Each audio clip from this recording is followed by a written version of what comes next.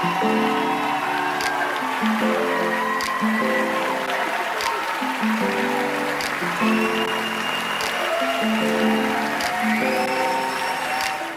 my two incredible, unselfish children, Connor and Forrest, who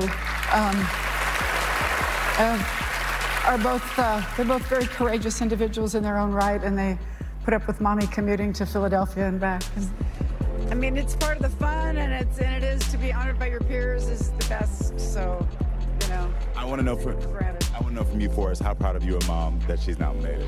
It's very proud of her. Yeah. She really deserves it. She worked really hard for everything.